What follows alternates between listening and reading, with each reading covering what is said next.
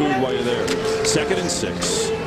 Llewellyn again gets shoved backward. Nice play. Louis Trinca-Pasat on the play. Well, John, it's good to be back for football. I'll tell you that. Preseason, you get to the end of these games, they are what they are. You know that. But you know what? You get a chance to produce. Coulter under pressure. Coulter on a keeper. Coulter wrapped up and brought down by Trinca-Pasat. And the Hawkeyes win it in overtime here in Iowa City. What a game. What a finish here at Kinnick Stadium. And rugged. It's speaking of rugged, Louis Trinca-Pasat in the house. What's going on, guys? Boy, we're jealous of you, boy. I tell you. Damn straight. Man, you did the dream. Every Lane Tech player's dream. You and Laken, Roy, you really did it, boy. We were following you all the way. I was running the Lane Tech football site. I think you've seen all the stuff I was putting up there. All your game tape and your articles and all this other stuff, man. So it's finally good to meet the man behind all that work. Yeah, well, it's it was a hobby, and Pete and I grew up in the neighborhoods just like you did, and I snapped because the St. Louis Cardinals, before they became the Phoenix Cardinals, used to have their training camp at Eastern Illinois, where I went to school, and I was a long snapper as well, and I snapped for them, and then they had me run to 40, and they said, "Kid, you're going to get your degree?" I go, "Yeah." I go, "Well, why don't you get your degree?" Back in the day when they had like Neil Lomax and Otis Anderson, all guys you probably never heard of. And then I had a tryout with the Chicago Bruisers, and that was the first arena team in the whole football deal there. And Sean Payton played for him for a little bit, the guy who's the coach of the Broncos now. And that was my claim. But you guys lived the dream. It was crazy. Dennis Brady and I were watching you when you play with the Rams, and you were playing. You were starting those preseason games. We're going, that we didn't dawn on us. Aaron Donald was ahead of you. You know what I mean? But what can you do? But you made it all so far, man. You made it from Lane. Your parents were Romanian. I put that picture of your dad at the Soldier Field the one time. You remember you seeing that? Yeah. Your dad was rooting you on. I think you guys were playing Fenwick. I'm not sure. And then you guys made it to Iowa. I talked to Carl Mueller. I go, man, this guy's going to play guard and go to the NFL. Because, when you go to Iowa, it's either two things: D-line, offensive line, when you're a big guy like that. Am I right? And the guys with the 18 numbers either become a tight end or a linebacker, And no, we watched you, man. We were there all the time with you. You had real good lateral movement on your pursuits. I noticed that. You were a good power rusher. But you also often got double team, but that's good because you free up another guy, right? So that's cool in the whole scheme of plans. So now we watch you guys, man. We were really happy, real proud of you. I mean, we thought, man, that's all right. That's you were like one of us when you made it, and Laken made it. You were one of us making it, and that's something to really hang your hat on. I mean, your NFL career didn't pan out as much as it should have. But I think, you're in a new direction now. So different plan. He's going to talk to us about that. Louis Trinca-Pasat, thank you for coming on Chicago back in the day, my friend. Absolutely. It's an honor to be here. Yeah, it's an honor. Make some memories. Lane Tech grad, Iowa, number 90 in the house. And currently, what do we say? First of all, do you actually live in a house, or do you put up a tent as you're taking that cross around the country?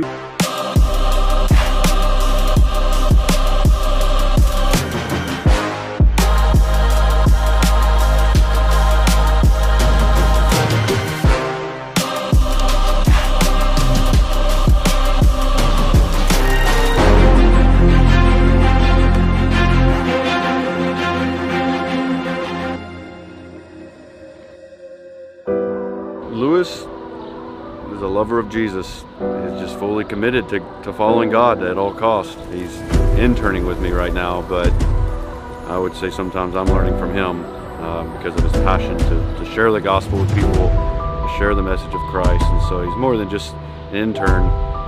He's someone I am encouraged with and learning from as well. And he's an encouragement to me and many others. What's happening? Why do you feel so emotional?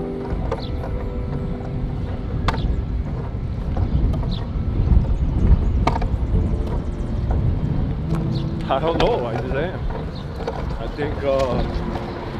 I think it's just amazing how the Lord brings everything full circle in a sense to show one old life and old past, and that living for Him, there's nothing better. I was in that stadium and 70,000 people were cheering for me and whatever, sometimes chanting my name, but it's not about that. And just talking to this one guy right here and even walking with this lady, there's nothing that's more fulfilling. Cross the river yet? That's where we parked. Well, thank you. Yeah. Have a nice day. Yeah. So I have a question real quick. We'll walk again. Yeah. So what does the message of the cross mean to you? God, I don't want to cry. But I kind of strayed away from the church because there was bad experience with my pastor was questionable. Yeah, ever since then I just haven't been willing to kind of open up about that stuff. Yeah. Yeah, that's really hard. Yeah. It's really hard that men they're representing God. Yeah, and then to see him do something like that, it kind of just destroyed my trust in the church and everything. Yeah, it's just really hard. There's a lot of pain there. Yeah. And yeah, your name's Heidi, right? Yeah. All right, can I put my hand on your shoulder? Yeah. All right. Jesus, I just pray for Heidi, and I just pray that you comfort her, and we thank you for this encounter with her. And Holy Spirit, we just pray for healing in her heart. And in Jesus' name, amen. Would you say during all that time, at some point, was there ever a time where you gave Jesus your life, you surrendered? I don't think I've had an experience like that yet. Yeah. And I think I'm waiting for it. What if today's the day? I guess it is. I'm crying, so yeah. You know, To us again. Yeah, that's weird. No, that's literally so weird. I was taking a video and I was like, oh my God, I see them again. I don't think it's a coincidence. No, it's really weird. Like, this is so weird, and I haven't cried in so long. It's crazy. You guys are making me rethink my life right now. The beautiful thing is, it's not about getting it all right today. It's just Jesus, Yeah. all He's doing is He's opening the door and He's inviting you into His home, into heaven. And when you enter a relationship with someone, you figure it out as you get to know Him more and more. And all just taking a step of that, it's that first leap of faith, that first step of faith, saying, you know what, I'm done living for myself. Jesus, I want to live for you. I'll give you control of my life. And it's freeing. The Bible says where the Spirit of the Lord is, there is freedom. Meaning, He's going to free you from your bondages, and you get to walk in peace. You just enjoy the lives. He wants you to enjoy the things, but it's doing it with Him. And He's the source, and we're missing the source at times. And He wants to be your source. He wants to be your source today. He's pursuing you, and you feel what you feel right now because the Holy Spirit is touching your heart. Yeah, it's creepy. It's freaking creepy. Well, it's the Lord. What do I do now? It's the Bible says you confess with your mouth Jesus is Lord. You say, Jesus, I give you my life. And I believe if you do that from your heart, He'll meet you here. And that's what you want. Just say that right now. Jesus is life. I give you my life. I give you my life. And just trust Him.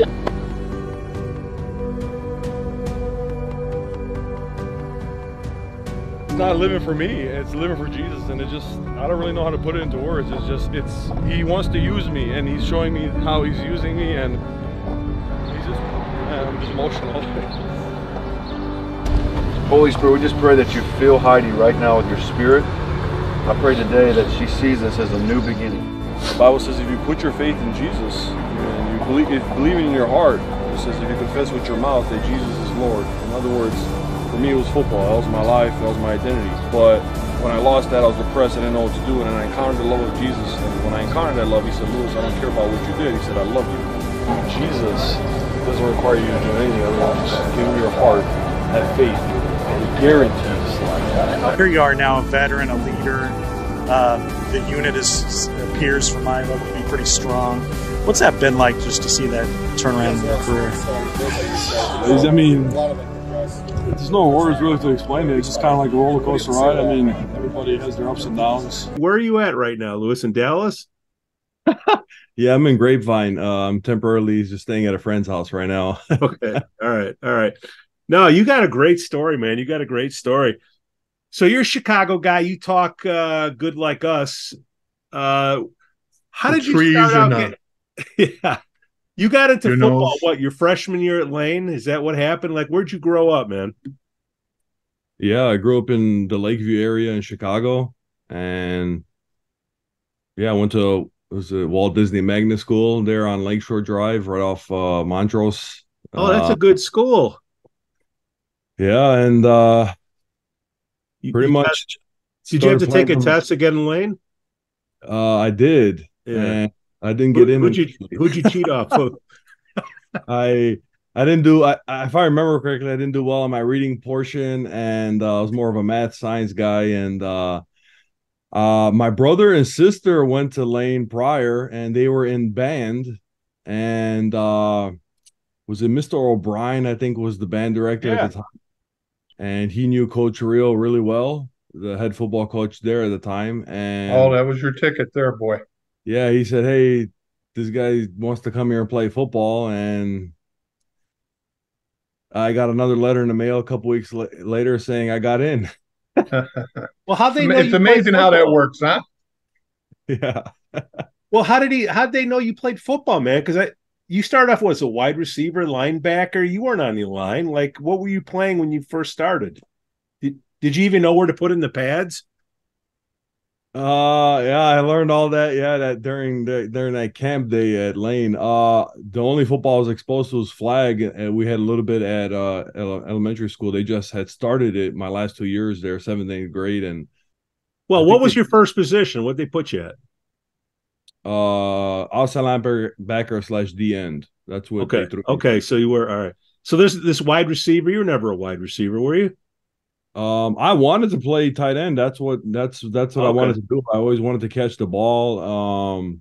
And I told them, but they were like, "No, you're playing D end." So I was like, "Okay." So I just did whatever they told me to do. You know, I was just happy to put on some pads and hit somebody, and it was exciting. So I had that dream too, except the coaches told me you're either going to push the guy away from the ball or go get the ball. You're not going to be handled. I didn't know what I was doing. I was just big, and they said you should play football. Brunswick was our guy, and he was a legend back in the day. And Rio was a legend in your day, right? Right, Butch? Like, what do we know about Rio? Well, he came in after he was with his brother on a staff in the 70s. I think it was 70. That's what I'm thinking about. I'm thinking 77, 78. And then his brother and him, both Rich and Ron, left for California. Ron was a longtime assistant at different schools, Suburban, Deerfield. I mean, he was at Austin. They had another brother named Bob. And then Rich was he was at Harrison High School, and he was at a couple other West Side schools. And then in the 80s, he was still in California. By the 90s, he came back to Lane, and he first started off as a assistant coach and athletic director under Karloff. And then once they had a coaching change where Ron came back and coached, I think that was, I want to say 96, 97. Ron's first year, you know, they had 4 years where they struggled, but they were playing tougher teams under Karloff. You know, they weren't, you know, I mean, it wasn't no what today a Steinmetz or somebody Lakeview, one of these teams, right. You know, where you blow out 50-0. They were playing some serious teams under Karloff. But anyways, Ron came back in. They brought the 77 guys in, which Louis knows. It's Coach Munoz and Mayfield and Coach Art Fumetto. As a matter of fact, Coach Mayfield, every time on the football site that they talked about Laken, he always threw you in right there too. Because you guys, as far as they're concerned, are inseparable. You guys made those teams go along with your teammates, but he didn't want to see one guy get more glory than the other guy because he thought you were equally hard workers, and you both attained a lot. I mean, like I was talking about earlier, I mean, I played I didn't play any football growing up myself.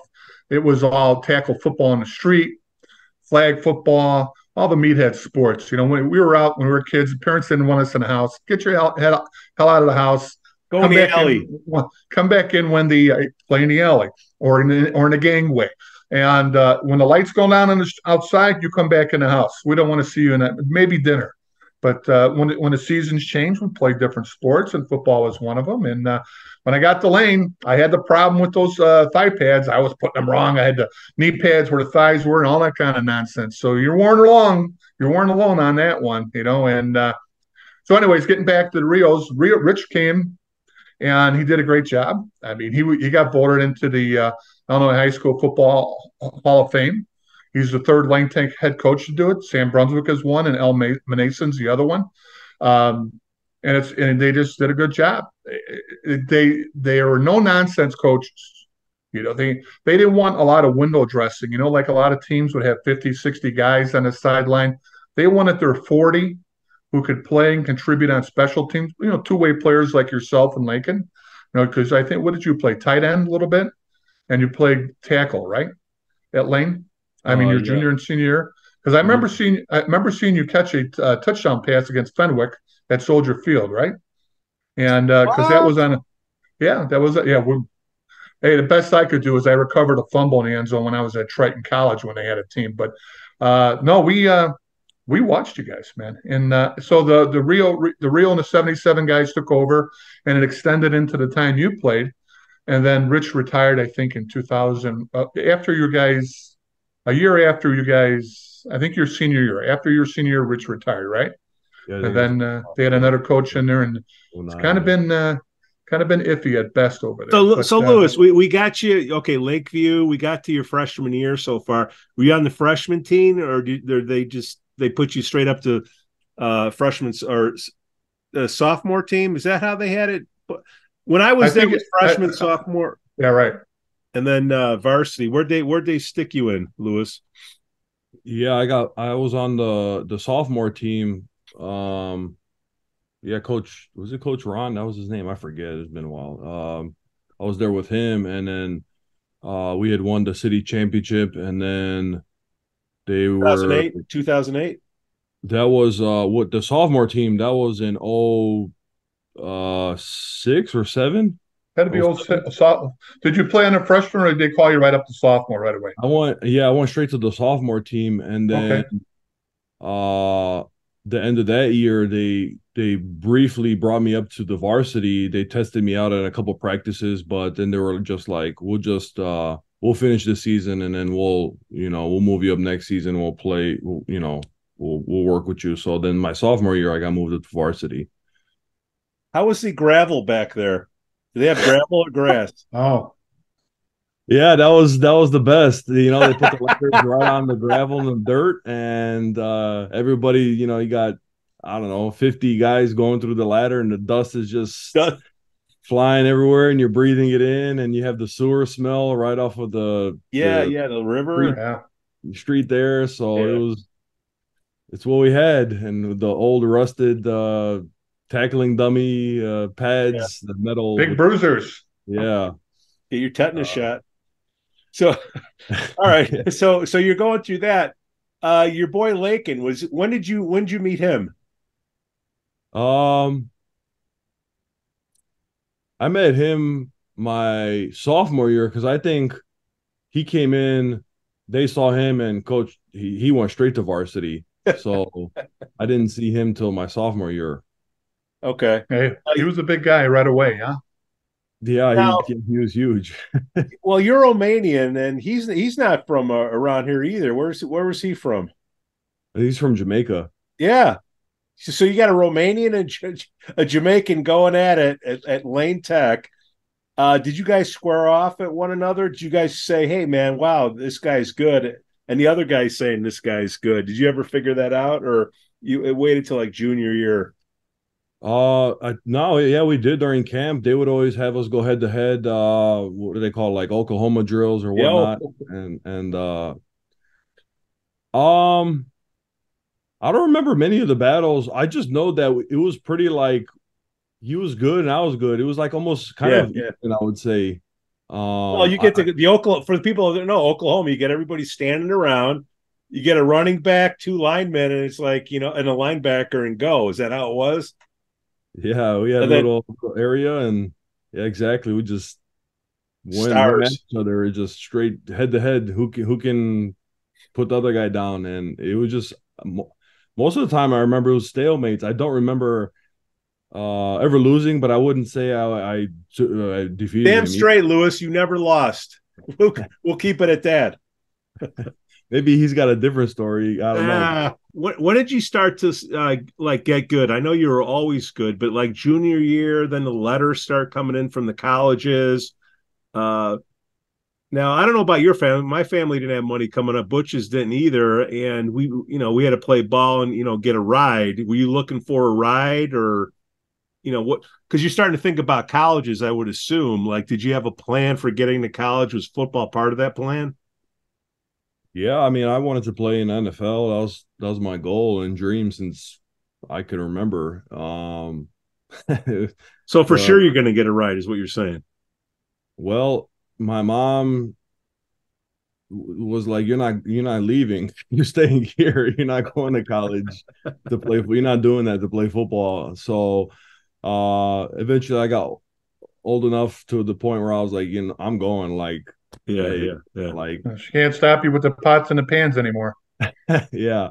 So I think it helped when my brothers were kind of like, he's getting a good opportunity, like you just gotta let him go. And then she obviously saw, I mean, my dad never said much. He was just whatever. It's kind of like do your thing. Yeah. And I did well in school, and it was a free ride. And then once they kind of got a chance to visit some schools as they were in this process of learning what this is like, what were your 5 visits? You take all 5? No, I only went to Iowa. I remember seeing Stanford as one of your choices, and I was wondering, I go, you had to have good grades because Stanford checks the grades before they even offer people a ride. He's a 3.2 guy. 3.2. Wow. Yeah. I think Pete and I could have added up to 3.2 at one point, and scraping for a 2.0 to get my ride at Southern. Yeah. So you took one ride. So Ferenc came out. Like, when you had to get a ton of letters sent to you, Louis. What are you talking about? You only had one letter from Kirk Ferentz and said, "Hey, come here." Well, they were the first. Okay. This was after my junior year.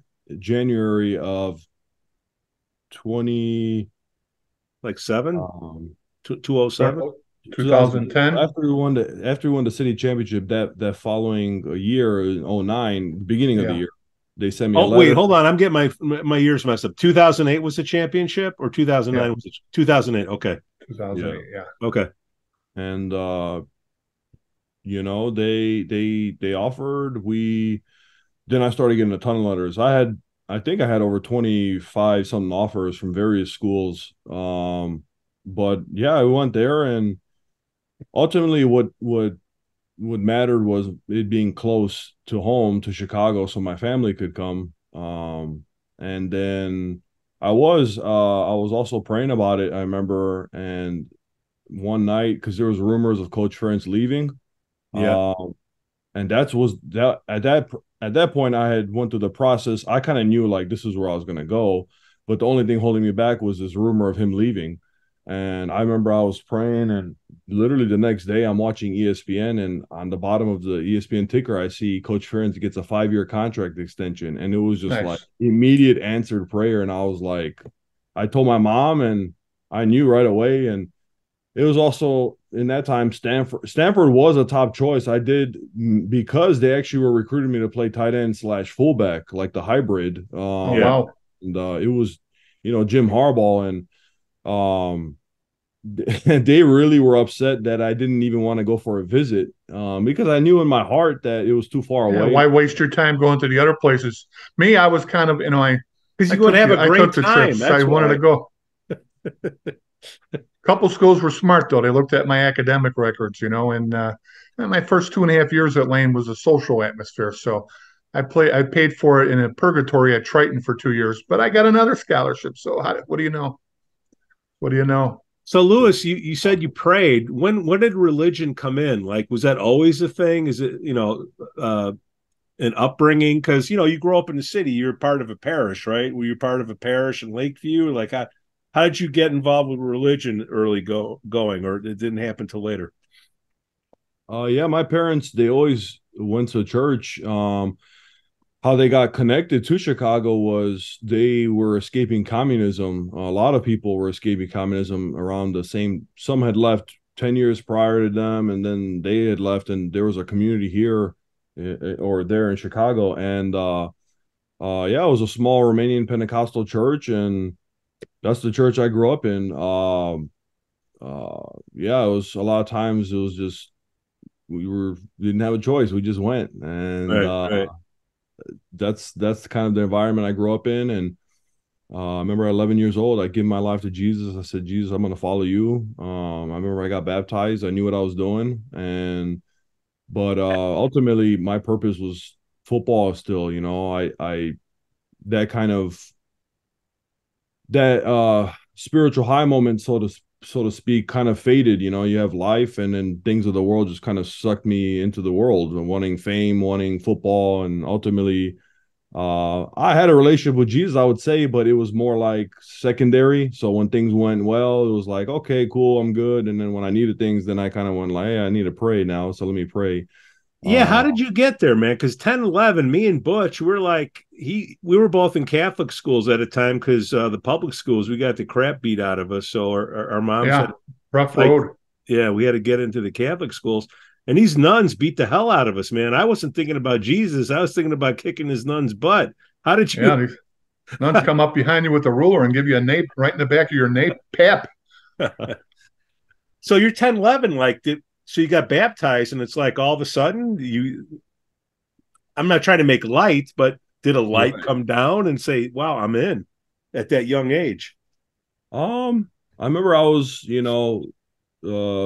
I just had an encounter with the Holy Spirit when I was very young. And I just remember it was during our church would hold like prayer nights during the summer, and they would be every day, and they would be from 7 to like midnight or whenever it ended. Yeah, I just went and would pray, and I remember one day I just had this vision of like kind of like a cloud and two hands coming from the cloud, and me just putting my hands up, reaching out. It was God, and I just was filled with the Holy Spirit, and I just felt His presence. I felt His joy. I can't really explain it. It was just in the moment. I didn't even want to stop praying. I remember I was just praying, and time would fly by. And I knew, I'd never known life without Jesus, really, but that was I guess I say 11 because that was the moment where I'd gotten baptized and I knew what I was doing. I was saying, I'm gonna follow Jesus. I just know running on my 9th gasser, I'm like, Jesus, please save me from. That's when I saw Jesus come in. So, all right. Getting back to Ferenc, so you got the letter. You made one visit, okay? You couldn't even go with Laken somewhere and have a good time. That wasn't your thing. You're like, you couldn't get a free dinner, a free plane ride, or anything like that. Yeah, we went to Michigan because they were heavily recruiting him. They never offered me, but we went. It was on. Drove up there, or? Yeah, we drove up there. I think Coach Rio was with us on that one. I don't remember. But we did get to see everything, and I don't know if we went on any others. I think, but yeah, it was just I just knew, and also, I'm not a party guy, and get wasted, and I know pretty much that's what they did on these official visits. Yeah, and that's exactly what they did, precisely. No, not at all. Even that was my whole Tennessee visit. I went with some guy who was my host was a dating a Playboy model, and he just spent time with her. So I just ordered booze from the hotel room. So that was something there at Tennessee. Another smart school. They checked my grades before they offered. Southern Illinois, nothing like that happened there. So Lane Tech, did you ever go to the Rocks, Foster Beach? Where'd you hang out? I know you didn't party, but the boys go out. Oak Street Beach, North Avenue Beach. Yeah. Yeah, we went to North Avenue. We went to Montrose Beach area. All the beaches there. Yeah, Montrose. Okay, all right. Family was really close, so we grew up. We Yeah, you're right there. Yeah, and yeah, we were right there, and and so that we hung out there. Picnics with the churches, with family, friends. We would go to. There was a park in the suburb in Skokie. I forget what it was called. But we'd go. Oh, it was a Prozel Park. We'd go there in the summers and play volleyball, and which happens to be a little tidbit. Prozel Park was named after the grandfather of the coach who took over for Rich Reel, Fred Prozel. Just a little FYI. All right, go ahead. Interesting. Yeah, that's interesting. Yeah, that's what I did. For us, we actually couldn't get out the house. Our parents were so strict. We had to beg them to let us go, like ride our bikes around the park and all of that. Otherwise, it was school, work, and. Okay, fair enough. Getting back to the religion, Louis, Butch, you remember I got picked up a couple times because we're out on the street playing, and then we would have the school buses from Indiana. I forgot, maybe it's a Baptist church or whatever. They would pick us kids up off the street and take us out. I got baptized like 4 times. Am I what? No, my mother watched out for them. My mother says, "Here they come, get in the house. We don't know who they are." Because at the time they were approaching kids, you didn't know who they were. I mean, at that time there was no more door-to-door salesmen like there were back in the 70s, and these guys were coming up to you, clean white shirts, and they were wearing floods. You could see their white socks on them. They were coming up to you, and they looked almost like the guy Michael Douglas's one character where he freaked out the one time. They dressed like that, and they would come up to you and they would start doing the whole loving stage and trying to encapsulate you and everything like that. You want a free lunch? I go, yeah, hop on. Yeah. So, I mean, I didn't see the light. I saw a school bus, and I was in Indiana. I was back at 4:00, all wet. All right. So getting back to the story, Louis. That's funny. So you go to Iowa, and you and my son are about the same age. So when you're at Iowa, my kid went to Iowa, and I would watch you number 90 because that Lane Tech sticks out. Butch, I think Iowa City, that state. Kinnick Stadium is like the old Comiskey Park, man. They just crank out the AC/DC, and it's a free-for-all when that game starts. Looks like it's a good time there. I mean, I watch the games on TV all the time. Never been, but I mean, you see kids from the Chicago area wearing Iowa gear just to go there and party and hang out. It's such a great atmosphere. It must have been great on the field. How was it coming out to your first game when you were playing? What I want to know. And feeling the rush of the crowd, because they don't sit on their hands over there. They'll stand for a long time and clap you guys. You know what I mean? They'll come on, let's go. And I hear that. You see that all the time. And that, what is it, after the first quarter when they wave at the hospital? Is that what it is? I can't remember. I think it's halftime they do it. Halftime. Yeah. Okay. Unbelievable to get people to do that. And the reason they do it. It's really cool. How was that feeling that rush when you go out in the field? Yeah, I mean, it's there's nothing like it, You got 70, almost 80,000 fans, just lunatics. Music's playing. You can feel the electricity in the air, the buzz. It's just go time, Adrenaline. It's sky rocketing in the body. I mean, you're just ready to go hit somebody at that point. It's loud, huh? You can't hear much. All right, let's go to the other end of it. What's it like being dropped off at school where there's no other kids and it's 90 degrees and you're getting pounded out on the scout team? How's that?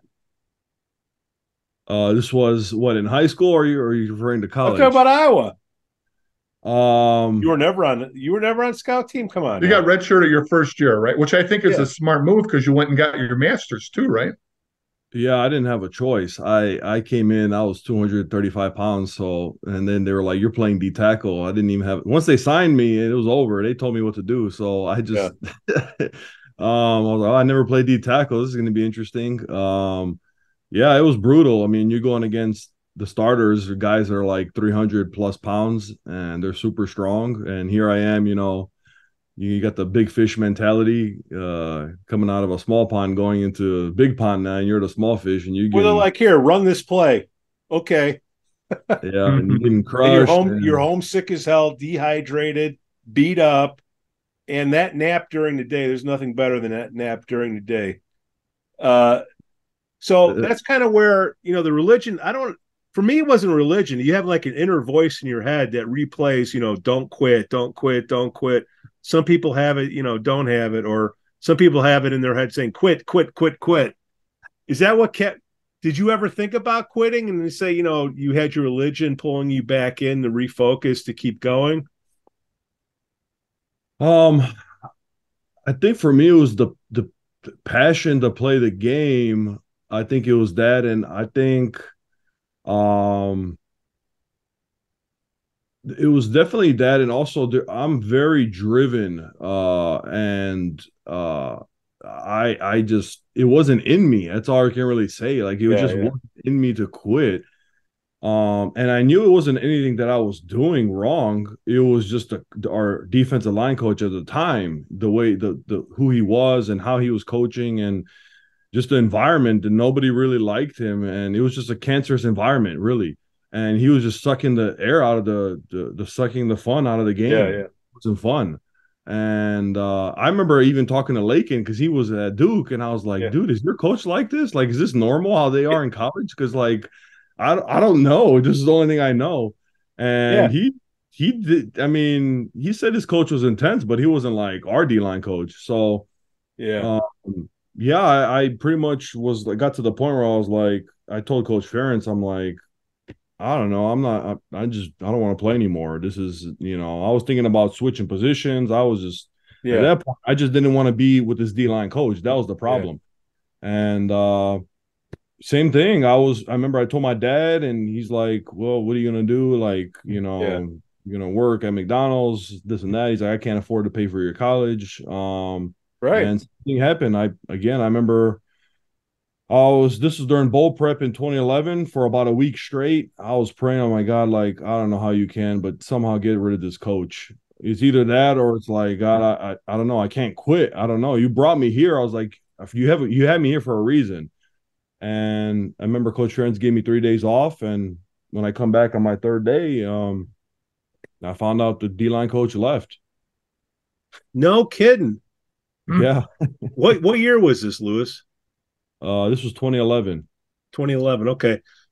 Now we can delete some of this, but there were some softer players on the team that were putting in complaints. I'm not saying you're one of them, but I think it was like the wide receivers. You know what I'm talking about? They were bringing up the racial stuff and all that, trying to get friends. Maybe this was after you, but I think it was at the same time. Does any of that ring a bell? I know a lot of this came out after I was gone. Okay, that's what it was. Yeah, more so like the past year or two. As far as when I was there, I didn't hear anything. Well, our D-line coach that was there, he was a jerk. He said some things that would probably, he may be in jail if they get out now. Too old school. Too old school. Yeah. Coach Munoz, Chicago cop, tough as nails. Used to walk 3 miles to school from Humboldt Park every day. Good guy though. He was in it for you guys, especially if he's seen guys like you and Laken trying. He liked that. Coach Munoz does, and he was a good coach for you guys. So nothing like him, huh? Yeah. Butch, this guy was going up against, how many first rounders do you go up against, man? How many did you just in practice, not in the games, just in practice. Yeah, in practice is what I'm saying. You had Riley? Who was the other one? Who were the studs? Brandon Sherff. Sure, the Sheriff. Those two are are two guys enough. come They were up to both my first mind, I think. rounders. Yeah. I'm gonna Yeah. say, who's better? Did one of Ferentz's sons play center against you in practice? Brian, Yeah, is that what his name was? James Ferentz. James, a whole bunch of Ferentz's around there. So you went against him. I think he played with the Lions, didn't he? Is that possible? I know that they've had center. I know they had after him. They had Daniels and Patriots, other man. people. He went back Patriots. to Belichick. They're all old school guys from the old Cleveland team. Yeah. He was with the Patriots. Yeah, and I think Okay. I think maybe he's still there with the Patriots. I'm not sure. He could be a snapper. So you're going up against the first rounder. You didn't answer the question. Who was better? Brandon Sherff by far. Yeah. He seemed like he was by a pretty far. strong drive blocker, like really strong. Oh man, that guy was so strong. He was strong. He shattered. He was cleaning. Was it? I think 495 pounds like 5 times, making it look like he shattered the Iowa record. Jesus. And man, yeah. Oh, and there's no way to beat him head on. For me, it was speed and technique. If I had a chance. But yeah, and then he got moved. He was at guard at the time, and then they moved him to tackle my senior year. So I didn't go against him as much anymore. Little praying got that move done, I bet. I know I had to be hell to go against that guy. My big guy I had to go against was John Jakovic, and he was a 2-time All-American at Eastern. He's a big shot on ESPN now. But that guy, he played for Dolphins and the Browns and the Packers and stuff, and just a nightmare. It's just you after you're done going against him, I think you probably feel that against Brendan was that what am I even out here? I can't even do nothing against this guy. Why am I here? So I would say that their D line. Who was your counterpart? I want to say 72, an African American guy. He was pretty. Pretty good. Carl Davis. Carl Davis. Whatever happened to him, man? He was a big stud. I think he's with the Patriots too right now. Still. No kidding. Okay. Yeah. I actually just spoke to him a couple weeks ago. Yeah. You guys held your own, man. You held your own. Okay. So now, you're playing ball, and what'd you get in the Big Ten? Second team or something like that? What did you? I forget. I know you had. Yeah, I know you're a team captain. Yeah, junior. Yeah, he had to see. Yeah. Honorable mention, and then senior year, it was second team. All Big Ten.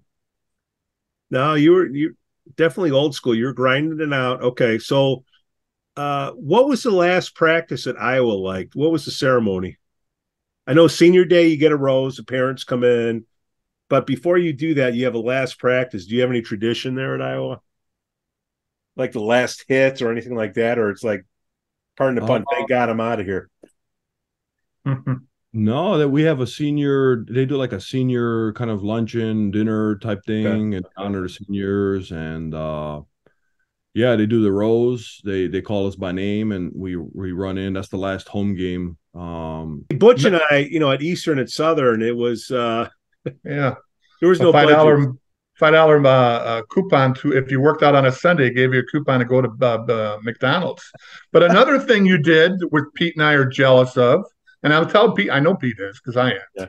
You played in the Prep Bowl. You had a nice jacket on, a nice blazer. You guys got nice rings. You won a city championship, and then you guys went to Iowa, and then you played in the pros. You got not only to get a bachelor's, you got a master's, and then it's unbelievable. Not only that, the Senior Bowl too. I mean, Pete and I are just going, man, this guy did everything we wanted to do. God bless him. It's just, and you guys played well. I mean, I remember seeing the old pictures with the Reese's All-Star jerseys on, you and Laken and everything. And like I said, man, anytime you guys succeeded, we felt we succeeded. And that's the way it was because we were rooting for you guys. And that's the way the Lane Tech guys have always been. I mean, obviously you got some guys who are jealous and everything, but man, we're going, man, we wanted to be there. And that guy made it there. Knows. It's like we're telling you, but there's 1,000 other people at least out there like, oh man, it's because you represent, the honor. And you got a football card made of you too.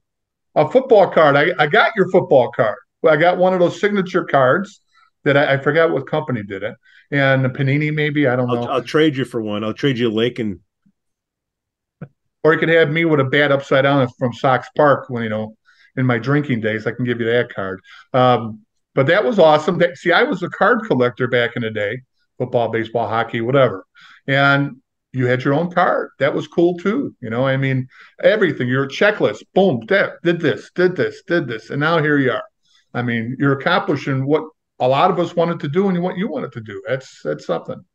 He gets done with Iowa, and then, I'm sure draft day. Did you get an agent right away? Training for the draft, the combine, because you went to the combine. You went to Indianapolis, didn't you? Yeah. I got an agent. Yeah. How did that go? It was pretty straightforward. It was either two choices, really. Like, I wanted to stay close to a connection, like who knew who. It was by word of mouth, and yeah, there was Jack Bekta. He was my agent, and he just had a lot of good rep as far as from the coaches and the other players, and just decided to go with him. He was smaller agency, so more personal with the players, and better cut for you. Yeah, trained for the combine, and it was just go out there and just do what I put my best show, and that was all right. So you did it. You banged out, the bench and the 40. Did you like the cone drill? What do we got? There you are, Louis Trinca-Pasat, signed card right there. 90 Senior Bowl. That's beautiful, huh? I'll trade you 2 hero sandwiches for that. Oh, I can go for a hero. Heroes were still there when you went to Lane Tech, weren't they? They were right on the corner, right across the street there. Yeah. They're not there anymore, are they? Well, they're there, but just not there. Nobody's inside. They closed up, and the smell of the onions was the lure. I'm trying to move you. I'm trying to move Louis forward here. Louis. Oh, what was your favorite back in the day? What was your favorite lunch in the lunchroom? The spicy chicken sandwich. How much was it? I got it for free, so nice. I was a big meatloaf guy with potatoes and corn over there. I think they might have better meals with you guys by the time they got to us. I don't know if we had that good of a meal. Believe me. All right, it's only good if you're hungry. All right, we're trying to move it along. Okay, so we're the draft. So you're sitting around with your family, It's one of those things you're like waiting for the phone call. Phone call doesn't come. Oh, then the religion kicks in. You say, you know what? There's a plan for me. What happened?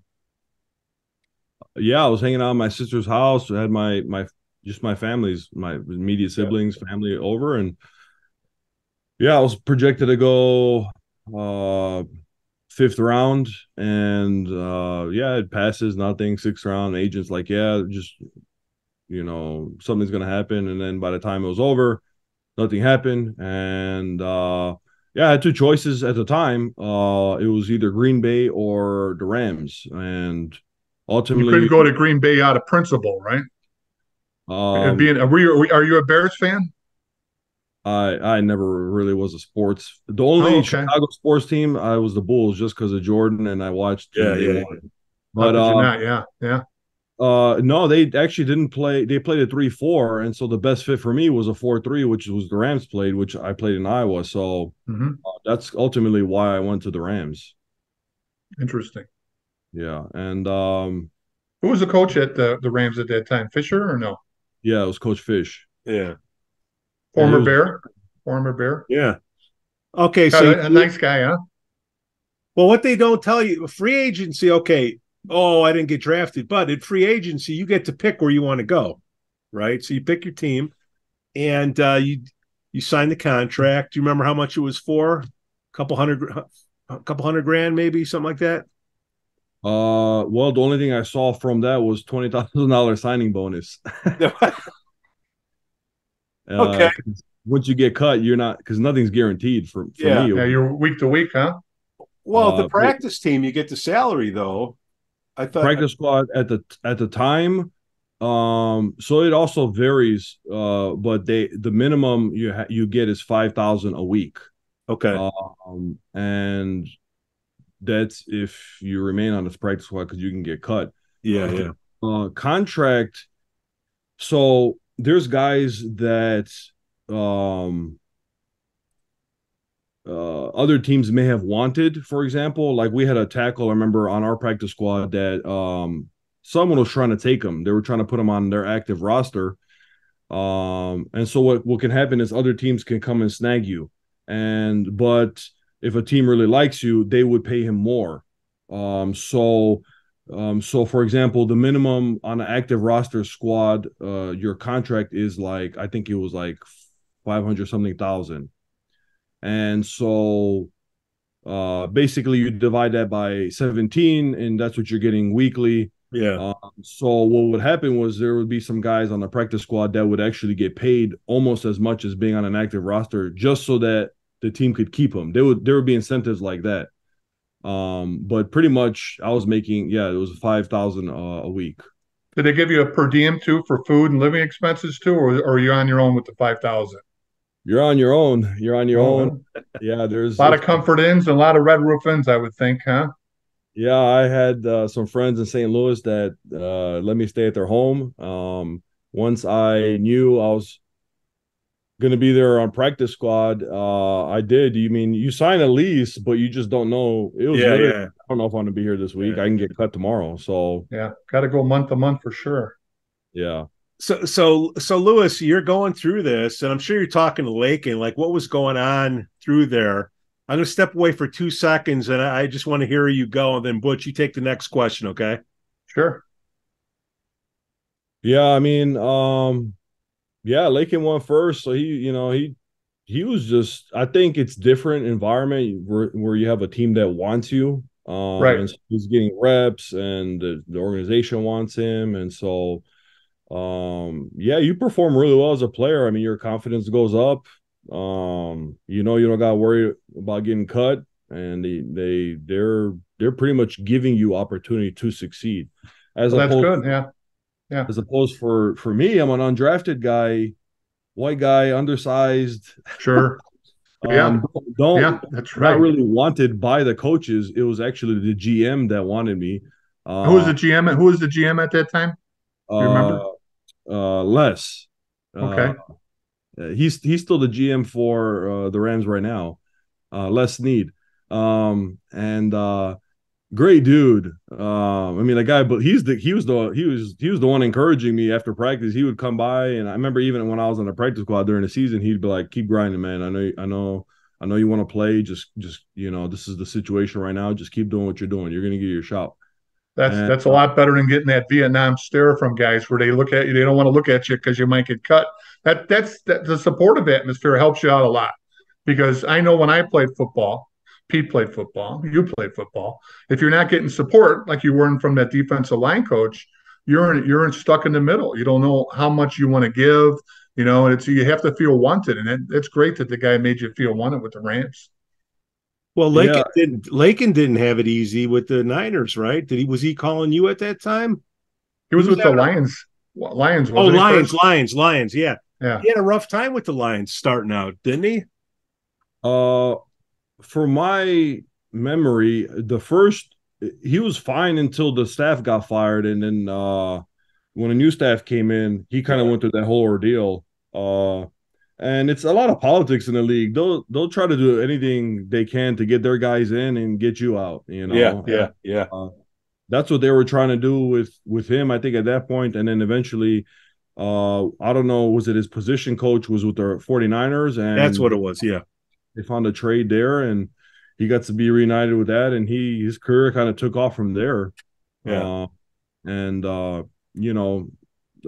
for me, it was. Yeah, I had to prove myself. They were trying to do everything they can to get me out of there. And I'm the kind of guy that actually fuels me. Like, if you don't give me a fair chance, or if you think like I don't belong, then I'm going to show you a reason why I do belong. So that really fueled me. And it got to the point where, like, coach wasn't even counting some of my stats. So after practice, we watched film, and he would go through the film, and he would mark all the stats and plays. Yeah. And he was getting to a point where he wasn't giving me credit for some of the plays, because I was making so many plays and I was beating everybody. But even Aaron Donald and the starters. And so but I can't make them look bad, so he wasn't giving me credit for some. That's that pursuit you had from Iowa. I'm telling you, you had good lateral pursuit. I mean, they used to call it what? What did Coach Munoz call it? The shit zone. You were able to get through the shit zone where it's like where the offensive lineman's going to crap. You were always there, 2 yards behind the ball. You weren't getting driven back. The only time you did is you collapsed it when guys double teamed you. I watched the games. You know, I was an offensive line guy, an offensive line coach, just like Pete. And you were clogging up the middle. You were a space invader. You were taking up space. And that's so important. The double team, like I said earlier, is because it frees up another guy for somebody else. And that's part of the whole team atmosphere. That's why football is one of the most team concentrated games everywhere. Because if one guy messes up, the other guys are going down. And it was unbelievable. And then I think in one game, did you get an interception or you tipped the ball to end the game? I think there was a big highlight about that. There was a game in the last couple seconds. You drove in. We'll put that up. I put the video up on the Lane Tech Football alumni site, but it was towards the end of the game in Iowa, and you came in, and I think you made a big play, and it forced either a punt or it forced a fourth down non-conversion. So, I mean, you were active. I mean, it's hard being what are you 6'3", 6'4" in the land of almost 6'2". Okay, and it's hard being in the middle when you got these monsters that are 6'6", 6'7" blocking you. Sometimes you got to put your hand up. You know what I mean? And it's just I thought you did a great job at Iowa. And would you start 32 games in the last 3 years there? I think you maybe more than that. I say 38. 38. Yeah. And that's incredible. I mean, we had a guy on our team named Marc Jacobs. I think you might be familiar with him, Ben Jacobs. He was a linebacker at Fresno State, and then he went to Carolina, played with Cleveland. Almost a similar route with you. Now he's a coach on the Washington team, and he played starting as a freshman, but a redshirt freshman and on. So he played the most games. I think he played 54 games in 4 years, which is incredible. And you playing 38 games in 3 years. That's 13 games a year? Unbelievable. No, I don't even know if I've been to 13 football games outside of that. Lewis is a baller. I'm going to go back to the Rams. Quick question. How much of an animal is Donald in the weight room? Yeah, he's another specimen. He was putting up 4 plates and just repping them out on a 405 recovery day or whatever, and just a typical practice week. Yeah, 405. I remember I was getting in competition with him we were doing planks, and I was like, I'm going to hold it longer than you. So we were just going at it, and he was just goofing around. He started hopping, he's in plank mode, and he's hopping around in a circle, just having fun. I didn't beat him, obviously. Yeah. But the man was just an athlete. Yeah, he was. All right. It was a blessing being with him because he was actually the same size. Now, I'm not equaling myself to him. He was obviously faster and stronger, but what he was able to do, I was able to copy because we had the same body type. And I learned so much from him. And then also the coaches gave us freedom to pretty much, if you can go behind the block and make the play, they didn't care. And I never even thought that was a lot possible because at Iowa, we did. You're sitting on the sideline. So I had a little more freedom to make some plays, which was nice. Leverage. So you're playing, man. When did the knee go out? When that happened? Yeah, that was in OTAs in June OTA. 2nd, God 2016. Dang. Yeah. 2016, right? You were out the whole season, right? Yeah. What's the first O? What's the O stand for? Oh, yeah, optional. Yeah. I'm saying optional OTA. That's what I'm saying. So it's optional. So you go to this thing, it's optional, but you have to go to it, and then you tear your ACL on that thing. So you do it. You feel it. Like, what happened? Yeah, I remember the coach told me that exact day. He was like, "Hey, keep doing what you're doing. You're going to back up Aaron Donald this year. Like, you're going to play." And I just broke through the line and I planted, and O-line kind of just gives me a little shove in my hip, and I have a pop. And I didn't know I tore it. I actually kept practicing. And made a few plays after that. And then at the end of practice, I was like, hey, this feels kind of loose, told the trainers. And they took the MRI next day, and it was confirmed that I tore my ACL. Was it on one of those prescription turfs, or was it on grass? It was on grass. Was it? Interesting. So you're going through that. It's like there's a period of time where you get the injury and you're rehabbing, and I don't know what happened next, but normally you get another injury or you can't get back to the level that you were, and you're like, oh man, religion or not, I can't do this anymore. What was the story behind? Like, how did that go down for you? I came back. And then the staff got fired. So now you have Sean McVay and his staff come in. Oh, that's right. And then you have now a 3-4 system in. So I never played 3-4. Now I have to reprove myself. And they're giving me opportunities, and I'm playing okay. I know I'm not playing like I normally can because I'm still getting used to just the ACL in general. And it's kind of like muscle memory, so it takes a little bit kind of getting back. Yeah. Plus, I was off for a while. I'm rusty, Ultimately, I made the team. I remember I was like shocked actually, and because I didn't feel like I was playing that well, but yeah. And then I remember third week of the practice game week, they called me. There was an injury on the team. They needed they needed another guy, so they had to cut someone because they can only have 53 on the roster. Mm-hmm. And they told me that they had to cut me. It was not because of my performance; it was just because of numbers. But they were like, "Hey, we'll sign into the practice squad. We're still going to have you here." And yeah, and then about an hour later, I got another call and said, "Hey, we're going to have to let you go from the practice squad." So pretty much drove from LA to Chicago with my stuff. I remember I was going to take a break, but my agent calls me. He's like, "Hey, Lions want you to come in." It was like tomorrow. It was like the next day. It was like to try out, do a little tryout. And I was like, "I'm on the road. I can't." So I ended up going. They worked it out to where when I got to Chicago, I flew straight to Detroit. There was 10 other D linemen. Coach Caldwell was the head coach there. He's an Iowa grad, so I think that's kind of why I had the shot. Yeah. Told me that I had performed the best out of the 10. Just stay ready and expect a call.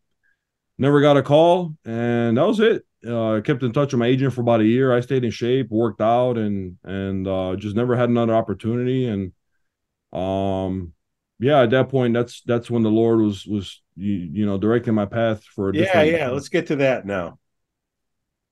You are dragging all the way across America. Is that what's going? What the heck? How did that start? What's his name? Cade? You're Wade. Wade. Yeah, okay. How did that start? Go. Well, pretty much after I played, I hit really rock bottom, dark place in my life because, for those that don't know and they're watching this, I mean, we play football our whole lives and that's all we do. And then our career ends, we don't have any other options. We're basically starting, you can be 25, 26 years old and you're starting off clean slate, as opposed to someone that gets out of college, they're 21, 22, and they're building their career already, they're already advancing. So I'm here, I'm like, I don't know what I'm doing. I was depressed. I was like, what's the point of living? Real estate agent. Yeah. And I have a bachelor's and a master's at the time. I'm applying for jobs and not all the doors are getting closed. So either I'm a terrible interviewee or I don't know. I just know that the Lord is closing those doors. And I was like, all right, let me study, get my real estate license. I can make a lot of money doing this, what I could have made playing football. But every night I remember I would pray, God, give me a purpose and a plan as much as I enjoy playing football. And there was nothing for silence for 2.5 years. And then finally, in February of 2020, I go on a mission trip to the Philippines. And that's where the Lord really changed my life. There was 7 or 8 other pastors on this trip that they were all had some sort of testimony that I related to, whether they were an athlete or they had went through something. And, I had this legalistic mindset where I thought like pastors are super holy, and perfect. And then God really showed me that he uses broken men for his kingdom. And at the end of that trip, I remember God had called me to go share the gospel, go reach the unreached. He delivered me from depression, from addiction on that trip, just completely. I was never the same. I was freed. And I said, God, I'll do anything for you. So from then, I moved to Dallas to attend Dallas Theological Seminary. We had gotten a book called Kingdom Man it was written by a pastor named Tony Evans. And I got this when I was with the Rams, but I never read it. So in the book, he mentions the seminary school. So when I looked that up, I just felt the Lord speak to me through, I'm leaving out a lot of details, but he led me there. Yeah. And then, well, here, how'd you find Dallas? That's a detail. Like, how'd you pick Dallas? So basically, when I came back from the trip, the pastors were now like some of my mentors. They were like, you need to go to seminary. And they're like agents, not agents, but yeah, they were just wisdom. God's general managers. Yeah, general managers. There you go. And I was like, I don't even know what seminary is. All right, let me I don't know, let me see. And then I saw that Dallas Theological Seminary in the book. So Pastor Tony Evans, he actually has a church in Oak Cliff in Texas. So I Google it, and I know in my heart God was telling me to study the 66 books of the Bible. And the first thing I see on the website is we teach all 66 books of the Bible. And I just felt the Lord was speaking to me through that. Pretty much sold what I had, didn't know anybody. I said, I'm moving there. I started online May of 2020, moved after things started opening up of COVID, August of 2020. And then a month later, I met my mentor, Wade, and then I found out what he does. And, he used to be a substitute teacher, math teacher, and he had a radical encounter with the Lord. It changed his life. And he just said, God, I'm going to live like hell the rest of my life, or I'm going to go and share the gospel. And he ended up getting fired because he was sharing the gospel and they told him to stop, and he didn't. And so he started his own ministry, and I met him. Hell. Those people that fired him are going to hell, Louis. They're probably living in hell right now. Yeah. If they work for CPS, they're probably living. Yeah. So that's how I met him, and been running with him ever since. And the Lord told him to carry the cross to all 50 states. And he's actually coming out with a podcast where we talk about how nice. And that'll be on his website, Christ's Reward. You guys can Google that. Yeah, we'll put a link right here. I definitely smell a book coming out of this for you. I mean, what a flight you've had. I mean, really, seriously. I mean, with the way you're headed, it's an upward mobility right now. And I mean, maybe the struggle after the NFL was meant to be, huh? And then now you're going in upward mobility. I mean, upward level right now, and people might need to see that. I mean, there's a lot of people struggling right now, and to see someone like you, like them, and showing that there is a light at the end of the tunnel, I think that'd be a great inspirational book for him too. Well, the only easy day was yesterday, Butch. Louis, where did you start with how did that go? So the cross gets put together, you go somewhere, and I just see these videos. I mean, I watch you on LinkedIn, okay, and I see the videos, and you just hauling this thing. Like, where do you start? How many miles do you do a day? Where does the cross go? Where do you sleep? How heavy is it? Yeah, what's good? I mean, Jesus wants to know. Well, I guess he does know. Yeah, it's basically 4 parts, so you can put it together. 2 parts go in one ski bag, 2 parts go in another ski bag. He checks them underneath a plane. We fly into a city. We get to the location, we put it together, and we just walk. On average, we walk 8 to 9 miles a day. Depends. It's not about how far or how fast we walk. Really, we're stopping for the one. Yeah. In the whole, we're not doing anything other than planting seeds, and then people are drawn to the cross. They come and ask us, like, what are you doing? Yeah. Why are you doing this? And so the whole thing is we're just pointing people to Jesus. That's really what we're doing. It weighs almost 70 pounds, I think 65, 70 pounds. Couldn't you get balsa wood or something? What's that? Balsa wood? A lighter wood to carry that thing? Yeah, it's got to be heavy. I remember being an altar boy back in the Look Catholic at his shoulders, schools, man. He's still buff, man. You have to be. You have to be, no? Well, Wade does most of the carrying. I'm just there with the Lord. Oh, good. For the videos. Yeah, just I would be a follower.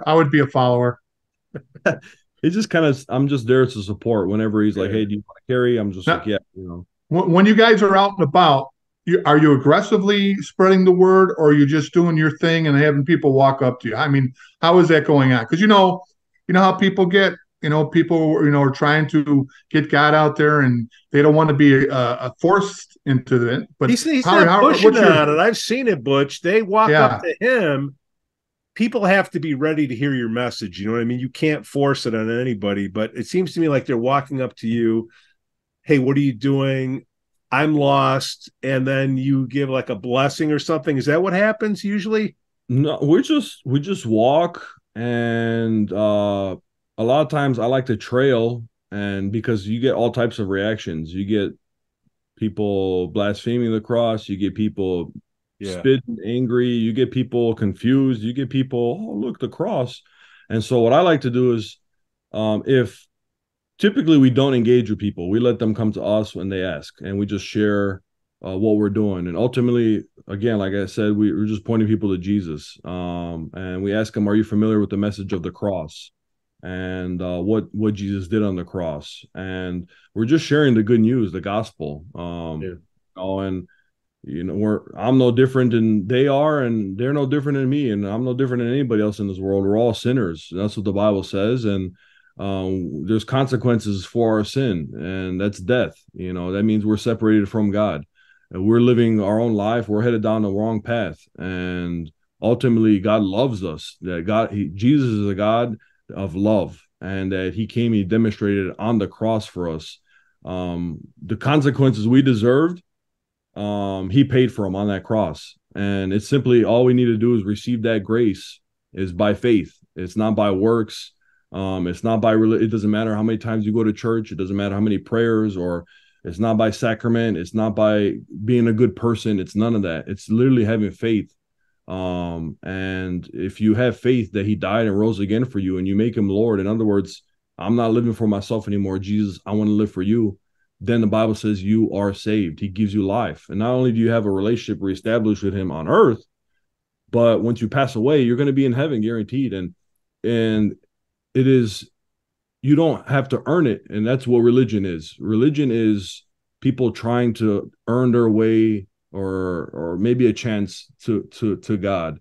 But that's where Jesus breaks religion. And you look in the Bible, Jesus was always against religion, shattering the way religion was, because he's about relationship and love. And I truly believe, and I know in my own life, that if we're all longing for something in our hearts. That's why, whether it's football, whether it's pursuing money or sex or whatever it is, we're trying to fill something in our hearts that only Jesus can fill, because he created us. And we all desire to live forever, but it's only with him. And sin messed everything up. And so it's, the problem is, we have to realize that we need he can fill it, and we need him. And so that's the message, that's the truth. And I share that with people. I share it because I live it, I know, and I've been through it. So you get all types of people that are drawn, and that's the message we share. It's really of love. We're not arguing with people. There's people that are not ready to receive this message yet, and their time will come. And there's some people that, we had a girl in Springfield, Massachusetts, walk up to us crying because she was like praying for a sign, and she was like, this is from, I know I need to get back to God. This is him. He's calling me. And she just gave her life to Jesus right there. And it's just important to remember that it's not religion, and that anybody can have a relationship with Jesus. It's just, they got to be willing to say, you know what, I'm done living for myself. God, I want you. I want a relationship with you. And you give him control, man. There's freedom. That's the way I describe it. A lot of us are in bondage, and we're in a prison cell, and there's a key on the ground, and we're trying to get out of this cell. We're staying in there, but really the key is Jesus, and all we have to do is pick him up, unlock that door, and he sets us free. And that's the message. That's what we're trying to tell people. Louis, we're at the end of the show here, and I'm going to ask a smart ass question. You can choose to answer or not. Ask Wade this for me. Just a guy from, northwest side of Chicago. If it's all God's plan, why did he put me on the wrong path? I would say that he didn't put you on the wrong path. He gives us a choice. And sin corrupts our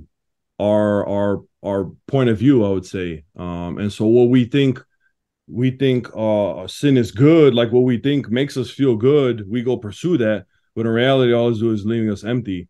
And he's given us a choice, and ultimately we know what that choice is. We can say, you know what, I see this isn't going to fill me. It's not doing me any good. And it's just surrendering. It's realizing that I can't do this on my own. And it's going to Jesus, and he's there welcoming you with open arms. He wants to heal the hurt in our hearts. He wants to guide. He wants to direct us on the right path. The Bible says he is the light for our next step, and he is the light for our path.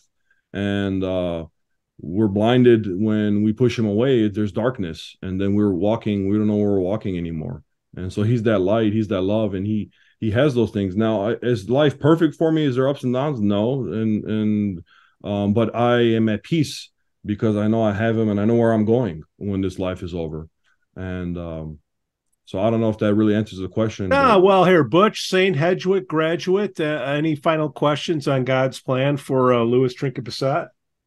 I think he set him in the right direction of that he wants to be in, and that he believes he can help the people the most where he's at right now. And believe me, when you played at Iowa, when you guys were at Lane Tech, went into city championship, you were helping other people because people were more focused on Lane Tech football, Iowa, guys from Lane watching you. They were watching your path. Don't kid yourself. Everyone's been watching your path. And then people have been asking, well, what happened? Well, now we know. And we could, we could put it out there, let people know where you're going right now. Me, myself, if you talk to God later, ask him for a do-over for Butch Brzeski. I live on the northwest side by Hiawatha Park, and let's see what we can barter with him on that, huh? But I think, Louis, you're in the right spot. I mean, you had some tremendous coaches with you. You had some good players with you. You've had some good support systems. You've got a good foundation at home. Now you're growing up. How old are you right now? 28, 30? How old are you right now? 31. I'll be 31. 31. You're old, dude. Man, I just left the bar business at that time, man. And that I was looking for a way out, believe me. And I blew out my knee at a bachelor party, so I got my way out of that. So see how things work like that. It's just been so nice talking with you. We've been wondering, who is this guy, the Lane Tech guy who made it, that we're so jealous of and we're so supportive of throughout your career? And that's the honest to God's truth, because everybody and if you looked on that Lane Tech Facebook page, I was giving you and Laken, some love on there. Anytime I could find something, I was putting it on there. I wanted people to know about you. Anytime Butch finds love, that you must have been good, Louis. Louis, how can we point our listeners and viewers towards your message? Where should we send them to? Yeah, I mean, one option right now is if I am kind of interning with Wade, so I kind of ended in June, but I'll still be running with him. So Christ Reward, there's you'll see the videos of what we're doing there. Yeah. Okay. Social media. I'm on Instagram, Facebook. All right, we'll send it. We'll put Instagram right here for you. Is there anything else you want to put out there? You feel good? I'm just grateful, man. I'm grateful for you all giving me an opportunity. Let's do this again with Wade. Yeah, let's do it. I'll let him know. You can have him hop on, and you can probably share some more. And ultimately, whenever I get a platform now to share, I just want to point people to Jesus. That's where it is. And so I think you all gave me the opportunity today. I'm grateful. Last thing I'll share too is I just started doing this. As far as, I'm full time, and I used what I had on my own. And, if God speaks to people's hearts, they see this and they're like, hey, we want to be a part of his team. Financially, I do need monthly partners. Ideally, that's what I look for. I do have Patreon or PayPal. Like where do we send people? Send you some cash. I do have a link where I'm like partnered with Modern Day Mission, and you can even scan that. Yeah, they're perfect. Okay, good. And if they scan that, or it's if they want to connect with me, ideally they can reach out to me on social media and say, hey, we heard about partnering with you financially. what I like to do is I like to meet with them one-on-one. Yeah. So yeah, just reach out on social media. That'll be the best way.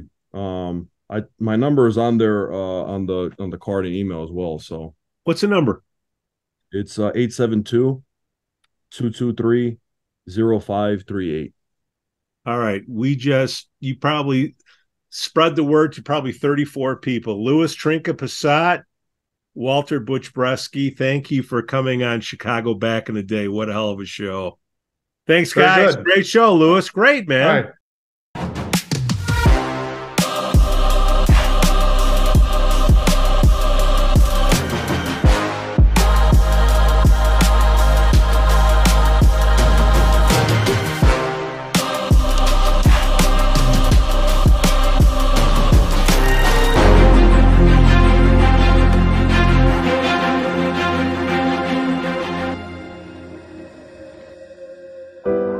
Louis is a lover of Jesus. He's just fully committed to following God at all costs. He's interning with me right now, but I would say sometimes I'm learning from him because of his passion to share the gospel with people, to share the message of Christ. And so he's more than just an intern.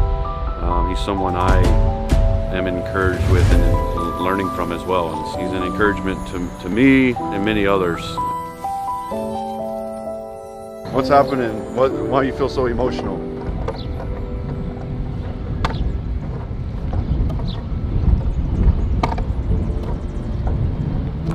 I don't know. I just am. I think it's just amazing how the Lord brings everything full circle in a sense to show one old life and old past, and then living for Him. There's nothing better. I was in that stadium and 70,000 people were cheering for me and whatever, sometimes chanting my name, but it's not about that. And just talking to this one guy right here and even walking with this lady, there's nothing that's more fulfilling. Cross the river yet? That's where we parked. Well, thank you. Yeah. Have a nice day. Yeah. So I have a question real quick. We'll walk again. Yeah. So what does the message of the cross mean to you? God, I don't want to cry. But I kind of strayed away from the church because there was bad experience with my pastor was questionable. Yeah, ever since then I just haven't been willing to kind of open up about that stuff. Yeah. Yeah, that's really hard. Yeah. It's really hard that men they're representing God. Yeah, and then to see him do something like that, it kind of just destroyed my trust in the church and everything. Yeah, it's just really hard. There's a lot of pain there. Yeah. And yeah, your name's Heidi, right? Yeah. All right, can I put my hand on your shoulder? Yeah. All right. Jesus, I just pray for Heidi, and I just pray that you comfort her, and we thank you for this encounter with her. Holy Spirit, just pray for healing in her heart. And in Jesus' name, amen. Would you say during all that time, at some point, was there ever a time where you gave Jesus your life, you surrendered? I don't think I've had an experience like that yet. Yeah. And I think I'm waiting for it. What if today's the day? I guess it is. I'm crying, so yeah. You know, To us again. Yeah, that's weird. No, that's literally so weird. I was taking a video and I was like, oh my god, I see them again. I don't think it's a coincidence. No, it's really weird. Like, this is so weird, and I haven't cried in so long. It's crazy. You guys are making me rethink my life right now. The beautiful thing is, it's not about getting it all right today. It's just Jesus, Yeah. all He's doing is He's opening the door and He's inviting you into His home, into heaven. And when you enter a relationship with someone, you figure it out as you get to know them more and more. And all just taking a step of that, it's that first leap of faith, that first step of faith, saying, you know what, I'm done living for myself. Jesus, I want to live for you. I'll give you control of my life. And it's freeing. The Bible says where the Spirit of the Lord is, there is freedom. Meaning, He's going to free you from your bondages and you get to walk in peace. You just enjoy the life. So He wants you to enjoy the things, but it's doing it with Him. And He's the source, and we're missing the source at times. And He wants to be your source. He wants to be your source today. He's pursuing you, and you feel what you feel right now because the Holy Spirit's touching your heart. Yeah, it's creepy. It's freaking creepy. Well, it's the Lord. Well, like, what do I do now? It's the Bible says you confess with your mouth Jesus is Lord. You say, Jesus, I give you my life. And I believe if you do that from your heart, He'll meet you here. And that's what you want. Just say that right now. Jesus is life. I give you my life. I give you my life. And just trust Him.